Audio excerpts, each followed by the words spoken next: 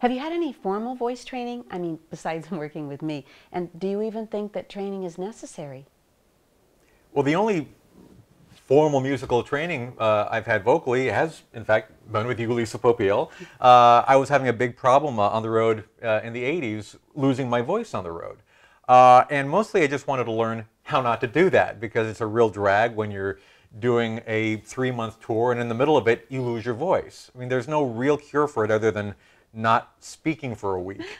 And that's impossible when you're doing a show every night. So you taught me how to pace myself, how to sing properly, some of the precautions I could take. I mean, there's a whole procedure I go through to warm up now, which I never did before. So I think knowing how to do all that, especially if you're performing, and particularly a touring musician, you need to know how to not blow your voice out.